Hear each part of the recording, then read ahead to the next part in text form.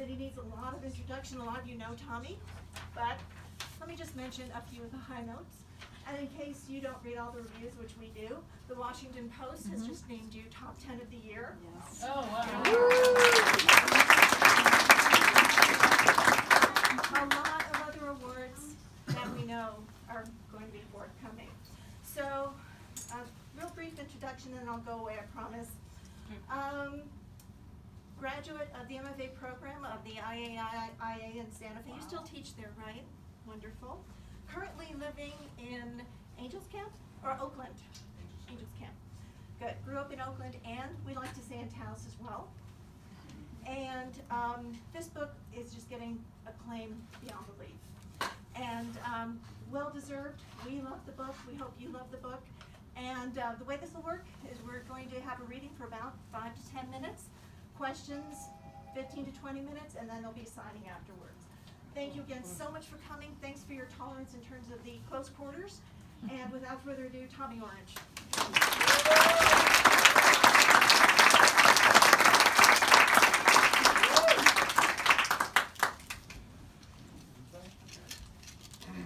Hi everyone. Thank you for coming. Feels weird to talking to a mic that's not good. It's not supposed to be It's on. not. It's just for. It's recording. Just going that way. Okay, so I need to project. Am I being heard by everyone in the back now? Louder. Am I being heard by everyone from the back now? Okay, I think I can sustain that one. So, this is a weird thing for me.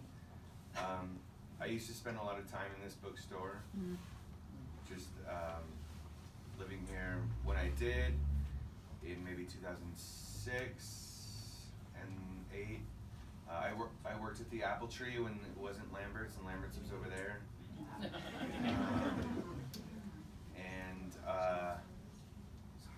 Never in my wildest imagination thought that, you know, I don't even know author events happened here, but I never would have thought this moment would happen.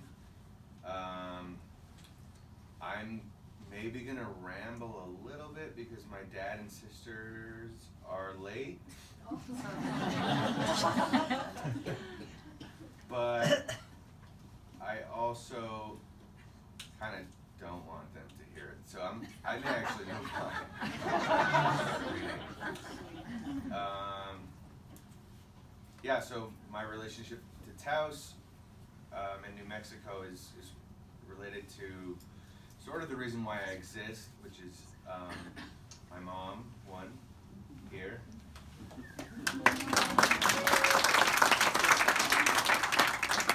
My dad, who's late.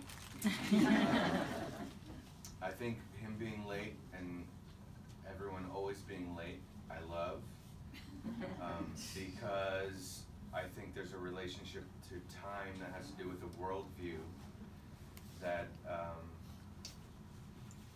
I think there are two ways of looking at what time should mean, and there's a Western view, a sort of corporate view of time, and there's an indigenous view, and a lot of other cultures have different views of time, and the indigenous view just happens to be a little more lax if you want to look at it from that kind of lens, but I like to give it a little more meaning than just like we're lazy or we don't respect other people's relationships to agreements on when we'll meet.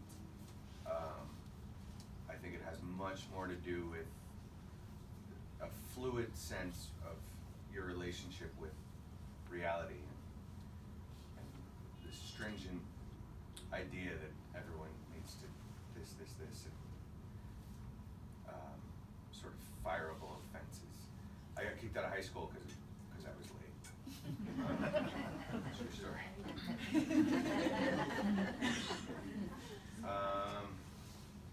I'm still delaying, but I feel ambivalent about it because I actually don't want them to be here. I think I want to move on, and I'll just read. thank you all for coming. I appreciate it.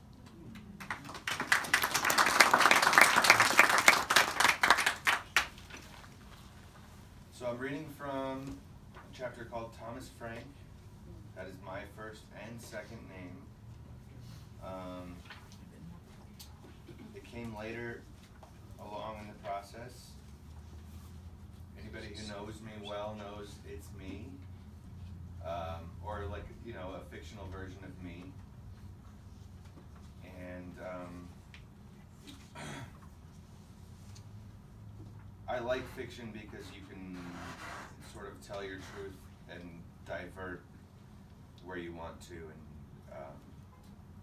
nobody can necessarily pinpoint you and tell you which is which. So I'm just gonna read like 5 minutes from this, and then I'm happy to take questions. Thomas was named after my uncle on my mom's side, and Frank, uncle on my dad's side. But my author name is Tommy because I never was able to make the transition from Tommy, which is like a kid's sounding name. I sort of have a kid face, or it's been said in the New York Times, the profile that they did on me.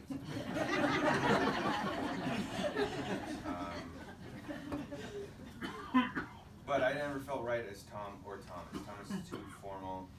Tom, also too formal. But this is Thomas Frank, the character in this novel. How am I in the back? Okay, I'll go from right. I'll just try to keep this right here. Before you were born, you were a head and a tail in a milky pool, a swimmer. You were a race, a dying off, a breaking through, an arrival. Before you were born, you were an egg in your mom who was an egg in her mom. Before you were born, you were the nested Russian grandmother doll of possibility in your mom's ovaries. You were two halves of 1,000 different kinds of possibilities, a million heads or tails, flip shine, on a spun coin. Before you were born, you were the idea to make it to California for gold or bust. You were white, you were brown, you were red, you were dust. You were hiding, you were seeking. Before you were born, you were chased, beaten, broken, trapped on a reservation in Oklahoma. Before you were born, you were an idea your mom got into her head in the 70s to hitchhike across the country and become a dancer in New York. You were on your way when she did not make it across the country, but sputtered and spiraled and wound up in Taos, New Mexico, at a peyote commune named Morning Star. Before you were born, you were your dad's decision to move away from the reservation up to northern New Mexico to learn about a Pueblo guy's fireplace. You were the light and the wet of your parents' eyes as they met across that fireplace in ceremony. Before you were born, your halves inside them moved to Oakland. Before you were born, before your body was much more than heart, spine, bone, brain, skin, blood, and vein, when you just started to build muscle with movement, before you showed but bulged in her belly, as her belly, before your dad's pride could belly swell from the sight of you. Your parents were in a room listening to the sound your heart made. You had an arrhythmic heartbeat. The doctor said it was normal. Your arrhythmic heart was not abnormal. Maybe he's a drummer, your dad said. He doesn't even know what a drum is, your mom said. Heart, your dad said. The man said arrhythmic. That means no rhythm. Maybe it just means he knows the rhythm so good he doesn't always hit it when you expect him to. Rhythm of what? She said. But once you got big enough to make your mom feel you, she couldn't deny it. You swam to the beat. And your dad brought out the kettle drum. You'd kick her in time with it, or to her heartbeat, or to one of the oldies mixtapes she had made from records she loved and played to no end in your Aerostar minivan. Once you were out in the world, running and jumping and climbing, you tapped your toes and fingers everywhere, all the time. On tabletops, desktops, you tapped every surface you found in front of you. Listened for the sound things made back at you when you hit them. The timbre of taps, the din of dings, silverware clangs in kitchens, door knocks, knuckle cracks, head scratches. You were finding out that everything makes a sound. Everything can be drumming, whether rhythm is kept or strays. Even gunshots and backfire, the howl of trains at night, the wind against your windows. The world is made of sound. But inside every kind of sound lurked a sadness, in the quiet between your parents. After a fight they both managed to lose. You and your sisters listening through the walls for tones, listening for early signs of a fight, for late signs of a fight reignited. The sound of the worship service, that building drone and wail of evangelical Christian worship, your mom speaking in tongues on the crest of that weekly Sunday wave. Sadness because you couldn't feel any of it in there and wanted to. Felt you needed it, that it could protect you from the dreams you had almost every night of the end of the world and the possibility of hell forever. You living there, still a boy, unable to die or leave or do anything but burn in a lake of fire. Sadness came when you had to wake up your snoring dad in church. Even as members of the congregation, members of your family were being slain by the Holy Ghost in the aisles right next to him. Sadness came when the days got shorter at the end of summer, when the street got quiet without kids out anymore in the color of that fleeting sky. Sadness lurked. Sadness pounced, slid in between everything. Anything it could find its way into, through sound, through you. You didn't think of any of the tapping or knocking as drumming until you actually started drumming many years later. It would have been good to know that you'd always done something naturally. But there was too much going on with everyone else in your family for anyone to notice. You should probably have done something else with your fingers and toes than tap, with your mind and time and knock at all the surfaces in your life like you were looking for a way in.